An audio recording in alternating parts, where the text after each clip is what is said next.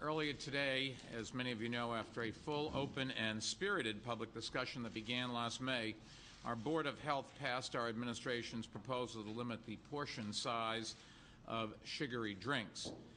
This has nothing to do with banning your ability to buy as many sugary drinks as you want, simply the size of the cup that can be used. It cannot be greater than 16 ounces under this regulation.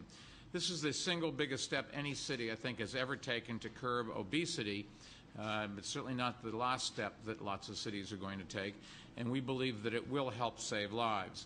Beginning March 12th, sugary beverages will no longer be sold by food establishments in portions greater than 16 ounces.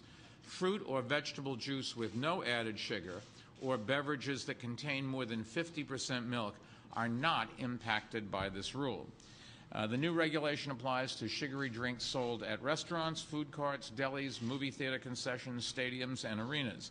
And the 6-month window will give businesses time to adjust their menu boards, container size, and make any other necessary changes to ensure that they are in compliance so that it will not impact their ability to continue with their businesses. They have plenty of time to make the adjustments. As the data shows, and as a growing number of supporters have been saying for months, sugary drink consumption is a key driver of the obesity epidemic in our city and across the United States, and reducing the amount of sugary drinks that we consume is the simplest diet change that we can make to help lose weight or to maintain a healthy weight.